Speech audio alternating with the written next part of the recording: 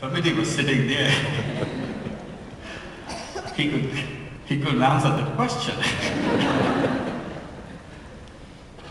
So I was telling him, it's not only telling the student, I said not only is it so easy and so ridiculous to get the Nobel Peace Prize for that kind of work. I said, I'll tell you something else. It was so easy to make it, the Grameen Bank, very simple. I didn't have to work really. Well, I shouldn't tell this story because Nobel Peace Prize Committee chairman is sitting here. I said it was so simple to do it, so easy.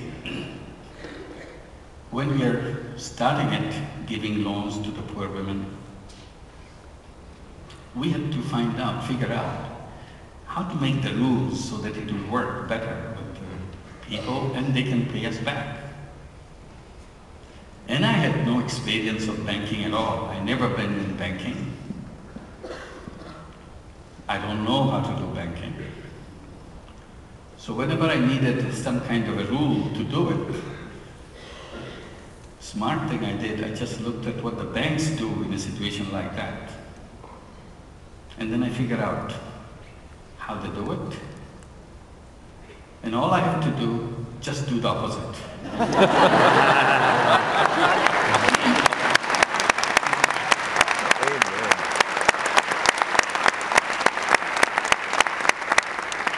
And it worked.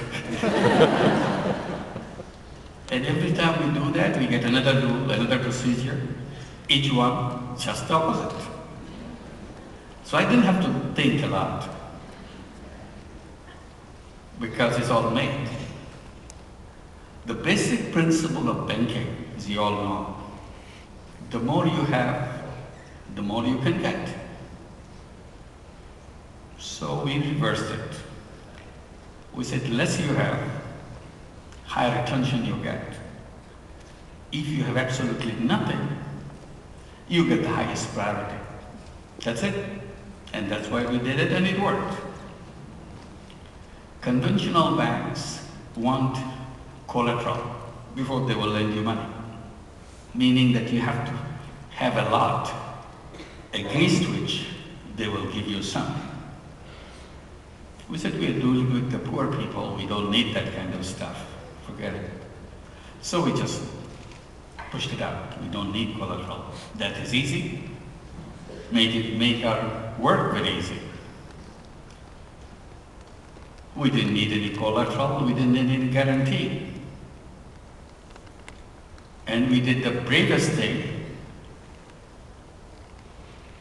We don't need any lawyers.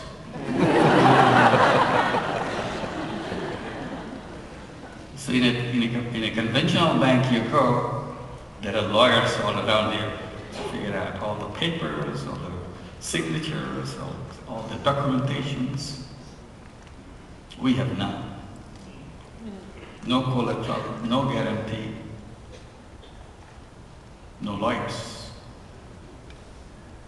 Conventional banks love to lend money to men and rich men. We reversed that. We said we give it to poor,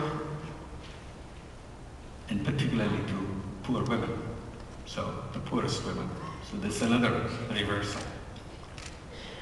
Conventional banks want you to know everything about your business.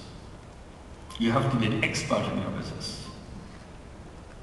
They'll look at your papers, they will ask you questions, make sure you know everything about what you're going to borrow money for. We went to women, explained to them that we would like to lend money to them. The more we explained, the more said, no, not me. So why not? Because I don't know anything. I never did anything in my life. And I'm afraid to touch money. I never touched money in my life. Why don't you go and give it to my husband? He's the one who understands money. I don't understand money. And I have no idea where to put the money, how to make money. And we train our staff when we send them out to the villages to talk to the women. We tell them that if a woman is responding like this, I don't know anything, don't give money to me, I never did anything to earn money, said she's the one we are looking for. So it's your task would be to make sure she builds confidence in her gradually, so that someday she will say, let me try. And that's the day we should be waiting for. Because when you tell her the first time when she says, no, I cannot take money, I don't know anything, always remember, this is not her voice. This is the voice of the history that has gone over her. Years and years of history of rejection, neglect, indifference. And that created a heavy crust of fear in her. So she's just dead, she's hiding behind that crust. The first day you say, here's the money, take it, you don't expect her to go, let me have the money. She never had that experience in her life. So your job as a Grameen Bank staff would be to peel off that fear, layer by layer, so that the real person can someday come out and say, let me try. And once she does that, she will start exploring herself, discovering herself, her own worth, her own creativity, and own energy.